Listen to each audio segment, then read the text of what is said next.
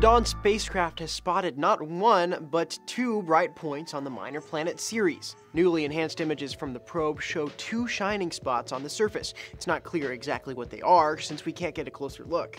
Ceres is a minor planet in the asteroid belt between Mars and Jupiter. Dawn is speeding its way toward a rendezvous, but it's got a way to go. These latest images are from 29,000 miles away.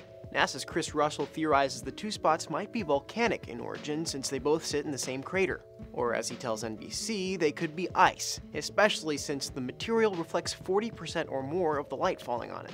In any case, the images are a significant improvement over what scientists were working with before.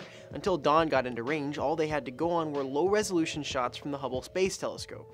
Ceres will be Dawn's second target during its now 8-year mission. In 2011, the spacecraft orbited Vesta, another ancient protoplanet thought to carry clues to the formation of the early solar system. Dawn is scheduled to arrive at Ceres on March 6th. For Newsy, I'm Sebastian Martinez.